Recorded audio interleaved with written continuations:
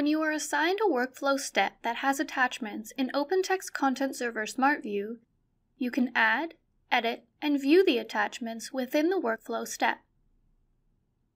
On the Attachments tab, you can edit documents included in the workflow or add new documents by dragging them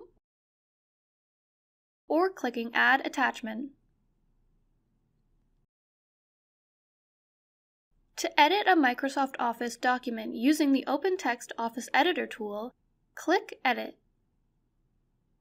The document opens in the appropriate application.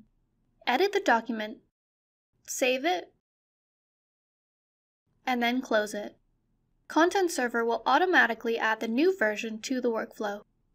When you add or edit attachments, you can keep track of the actions that have been taken so far in the workflow on the Activities tab. Here you can view comments, attachments, and the user profiles of the users involved. When you're finished, click Send On and add any comments in the Send On dialog box. Thank you for watching.